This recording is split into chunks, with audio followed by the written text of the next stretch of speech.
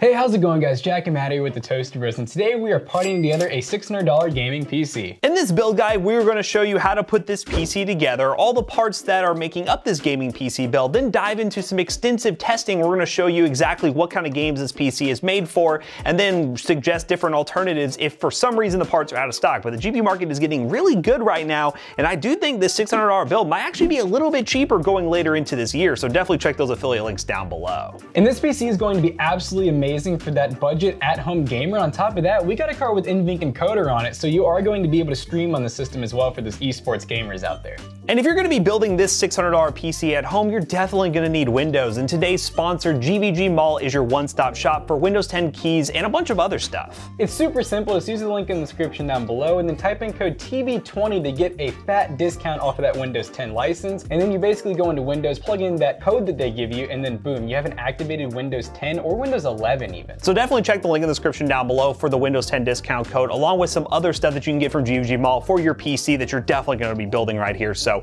big thanks to GVG Mall for sponsoring this PC build guide. Let's not waste any more time and go over the parts. All right guys, so for this quick and easy build guide, we're just gonna get right into it. I'm in the top right corner if you wanna see a really in-depth build guide, but we're gonna make this nice and quick. So we have right here this beautiful Intel Core i3, and this is a 10100F 4-core 8-thread, no integrated graphics. You may be wondering, why didn't we go with an i5, i7, or i9? Because that 1650 is definitely going to already hold this i3 back a little bit. You really could pair a better graphics card with it. And so to install that beautiful Intel processor, we have a nice B560M Pro E here, which is actually a fairly mid-range board that does support an upgrade path. You could technically install that i5 or i7, or heck, if you really want to be ballsy, maybe even an i9 in here, and it supports 11th gen because it's a B560. So the first step for building any good gaming PC is installing that Intel i3. So we're gonna go ahead and pull out this processor, and then of course this is an LGA 1200 motherboard, so it will work with 10th and 11th gen. So we're just going to line up our little arrow right here with the one here. We're gonna keep this little plastic piece on and watch what's about to happen.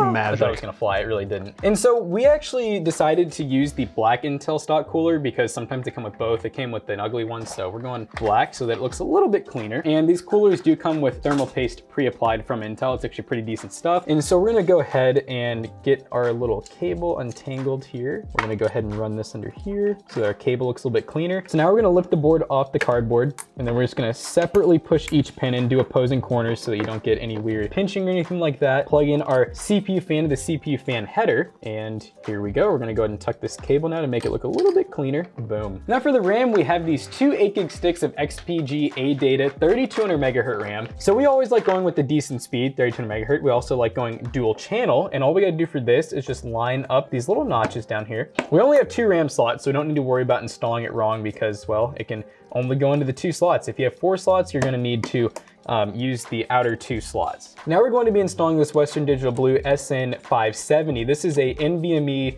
Gen 3 SSD and is M.2 form factor. So once again, there's a nice little notch. You can install it backwards.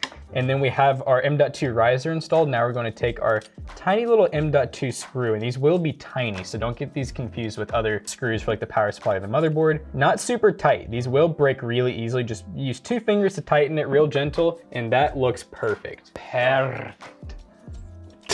And one key vital tip, install your IO shield. All you have to do is get the IO shield that comes with your motherboard, line it up with the back slot in your case, which we'll talk about here in a minute. Boom, boom, boom. We're all popped in and ready to go. Now for the power supply, we went with this EVGA 510B, which is an AV plus bronze 510 watt power supply. For a system like this, you really don't need much more than 400 watts, but we wanted to give this thing a little bit of upgrade room for a new GPU in the future. So installing this power supply is gonna be straightforward. We're gonna slide it into our deep cool Matrix 40 case, which is an absolutely great case for the money, a bunch of RGB and stuff. And we'll be using these screws that came with it. And to screw in the power supply, you don't need a drill like we have right here, but it does make it a lot easier with those coarse threaded screws. Now that case that I mentioned, this is the Deepcool Matrix 40, which comes with a bunch of RGB. You can get it with or without, but of course, if you have the money to spend, definitely get some RGB. And we're gonna go ahead and install that motherboard into the case. It is a micro ATX case, but it has like a lot of room for like really wide motherboards. And this motherboard we have is kind of small for micro ATX. So once you get everything sat in nice and snug, you're going to screw in the motherboard with the fine thread screws, and we're gonna go ahead and do that. All right, guy. Now we're gonna go ahead and plug everything into the motherboard to get this bad boy some power.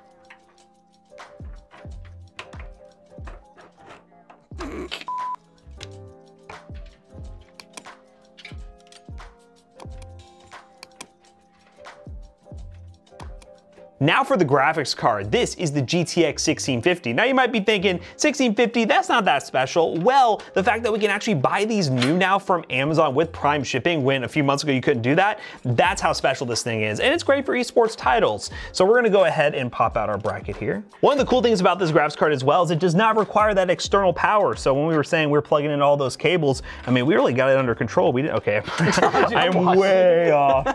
This is a hard angle. Yeah, you really don't need a super high-end power supply for this, but you know what? We went with a good one just for upgrade future. And with this CPU that we went with, you could definitely upgrade to a better graphics card in the future because we set the system up great for upgradability. So that's pretty much how you build this computer. All we gotta do now is load some games on it and show you guys exactly how this thing performs in your favorite games.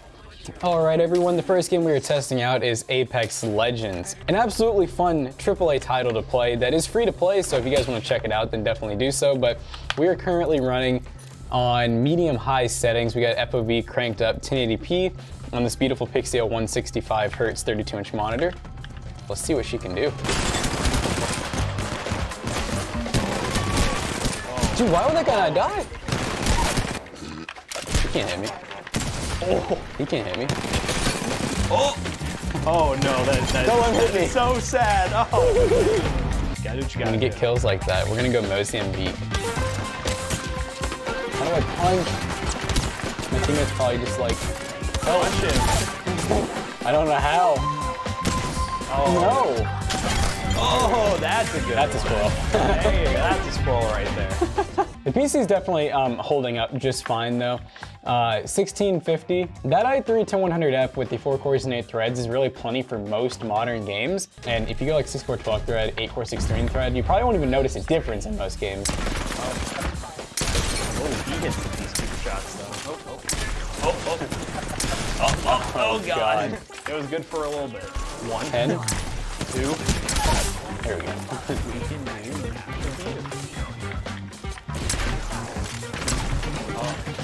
Oh, dude, they just hit me for a lot. Oh, man. Oh, no, what is he doing? He can't hit a shot. Neither one of them can hit a shot. Oh, excuse me? What happened? Did the guy Dude, I guess he was dead? All right, guys, we are now in Fortnite on pretty much pro settings. We aren't doing performance mode. We are running epic UV distance, everything else on low. We have landed somewhere we probably shouldn't have because we're getting shot at by AI. Oh, am I gonna get killed by AI? We're gonna run away from them. That was probably a poor decision, but the frame rate isn't poor. Oh my gosh, we have unlocked. Oh, the FPS has been unlocked. So look at that high refresh rate gaming experience. I don't know why I broke that tree down because I can't build. It's just habit, I guess. Oh. Dude, he is blasting me. How did he not kill me? Oh God. Is that a person? That's a person. Go murk him. Somebody just killed him. There's definitely. Oh God. Ooh. Oh, I went to a bad spot. They all suck. You can't come into my house. Oh no. Push me, I dare you. They're fighting each other. Oh no, he's dead. Oh, he was right there. I could have blew him up. You could have. Oh, dang. Point. Well, I really wanted to do the just blowing up the house strategy. You can still do it. Is that gasoline? You poured that on the house too? All right, I'm gonna blow up the house, and that's how we're gonna end this. I'm gonna hurt somebody, but. Oh, okay, that was actually kind of cool. That would have really. Oh, hello. Oh. I can't build. No. Oh, no. No.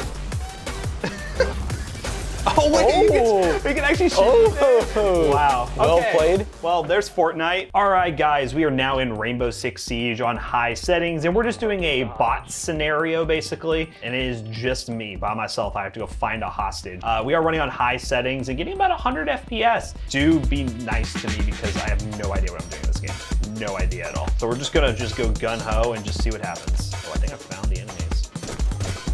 That was pretty simple. I like how you just go down to like prone on your ass. Oh God, they're rushing me.